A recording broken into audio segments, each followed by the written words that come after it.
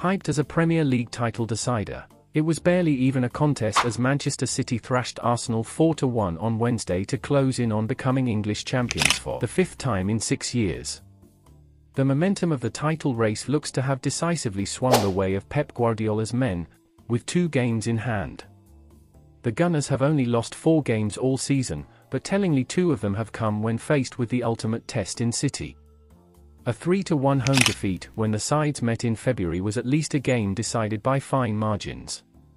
A brittle Arsenal defence, shorn of the reassuring presence of William Saliba, could not contain the power of Erling Haaland, even if it did take until the final attack of the game for the Norwegian to score his 49th goal of the season.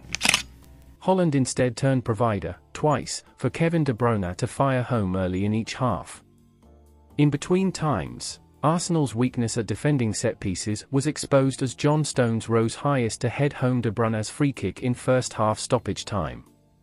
Arsenal's title challenge was unexpected and arguably premature for the youngest squad in the league. They have not even qualified for the Champions League for the past 6 years, something which they are already assured of for next season.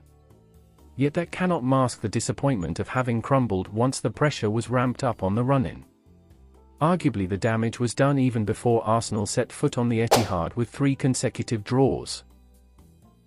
There remains work to do for City, not just to retain their title but potentially become just the second English team to complete the treble of Premier League, Champions League and FA Cup in the same season.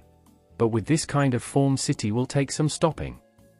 The end of this season is sure to be an interesting one.